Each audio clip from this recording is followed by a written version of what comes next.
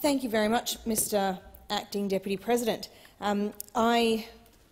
rise to speak to the Excise Tariff Amendment Cost of Living Support Bill 2002, and of course it forms part of the federal government's budget delivered yesterday by Mr Frydenberg. The budget does something really very important for all Australians.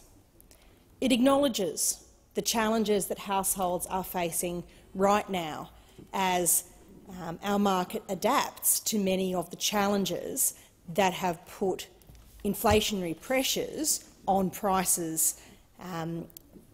the concerns emerging from Europe and the Ukraine, the impact on fuel prices and the impact on the cost of transport and its impact on groceries and the impact on household bills is something that we acknowledge in this budget, something that we empathise with and something that we understand. And so there is action to reduce the cost of living now, whether one looks to the cost of fuel, which by halving the fuel excise for the next 6 months, it means a household with 2 cars who fill up once a week will find themselves around $700 better off during that period. Whether it's about the cost of living tax offset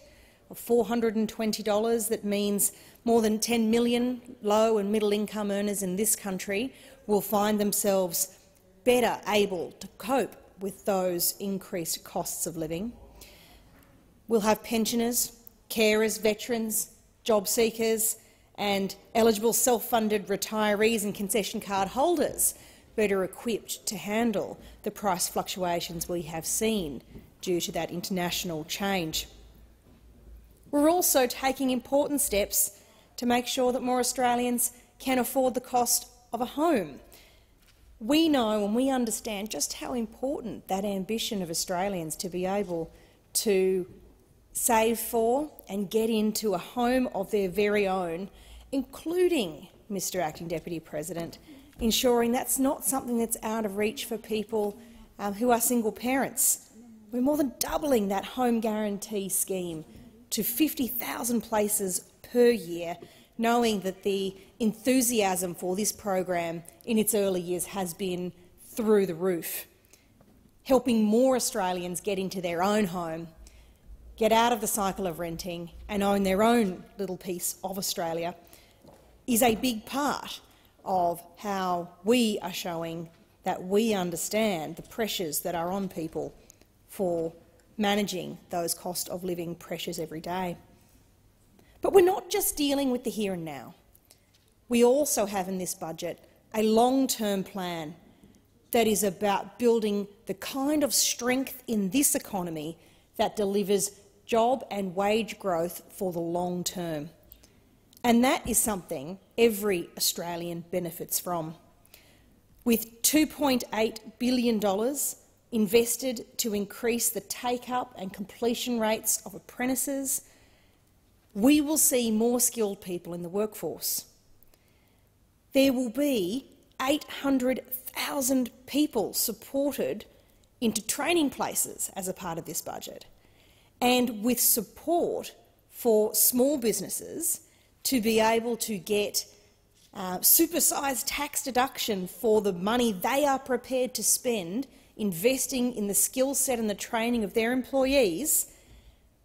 by giving them a supersized tax deduction for every dollar they're prepared to spend investing in the software, in the technical and electronic infrastructure needed to improve productivity, to improve cybersecurity and to improve efficiency of their business.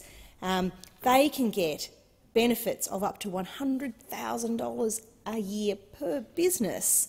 if they are prepared to double down on their investment in the jobs of their team, in the growth and in the contribution that they make to our economy. We're investing hard into local manufacturing. Of course, we've made enormous progress in developing the kind of specialised and high-skill manufacturing in Australia that remains an area in which we can be very competitive despite the comparatively high labour costs that we have in Australia. And it is going from strength to strength, and with support for greater commercialisation of the kind of research that is being done in enormous quantities, particularly in partnership between our universities, the CSIRO and industry,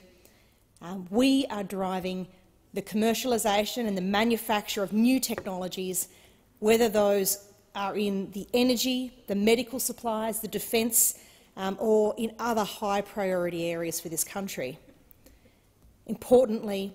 agriculture and energy are core to this manufacturing strategy, and it's all about making sure there is a steady stream of high-value intellectual property developed here in Australia, so that income from new patents developed here can be taxed at almost half the rate that ordinarily applies, and that means we will become a really attractive destination for people to set up shop, do their research and development, and forge into a manufacturing enterprise in this country. Our regions are a big part of the story of the coalition government's vision for the future growth of our economy, and investment in our regions is how we ensure that we get great opportunities to people who live outside our cities, who we know ordinarily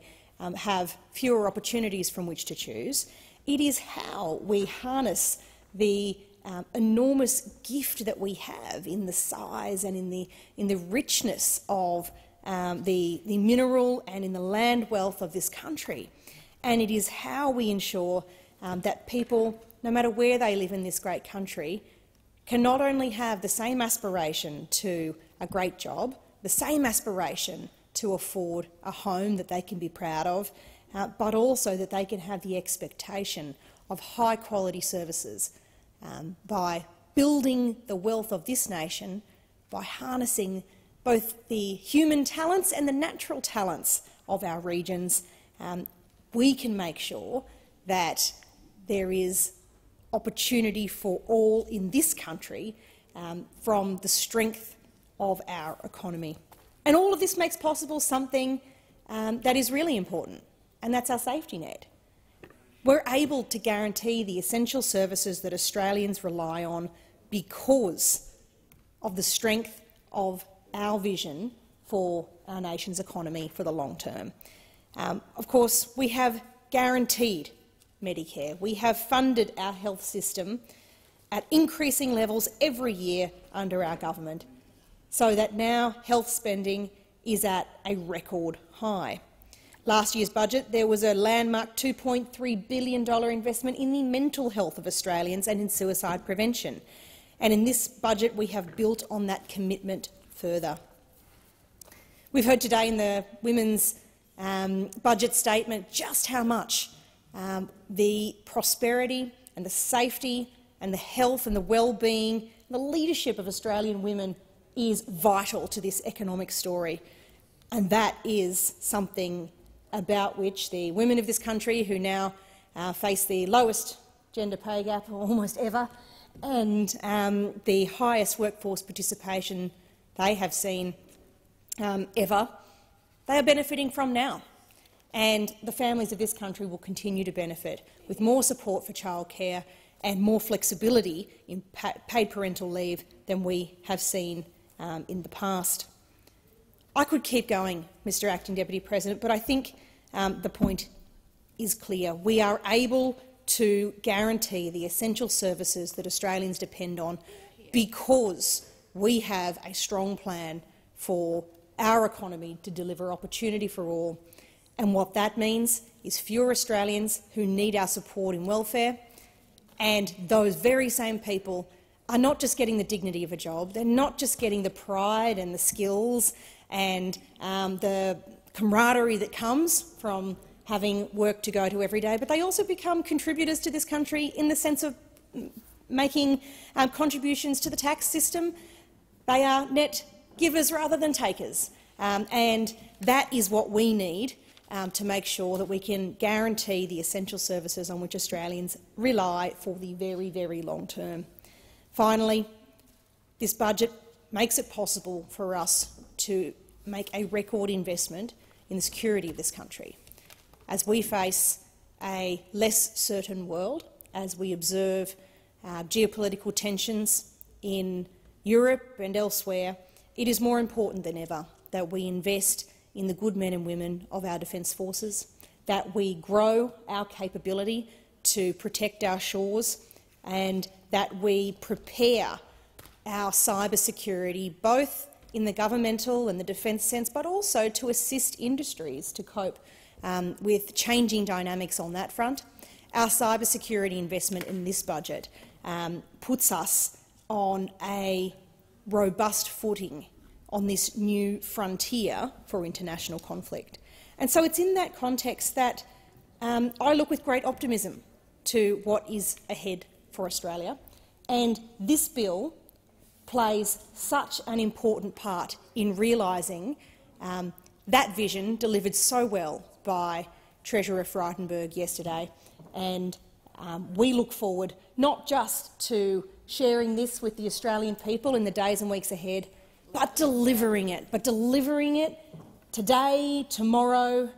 next week, next month, and for the years and decades ahead. Thank you, Minister.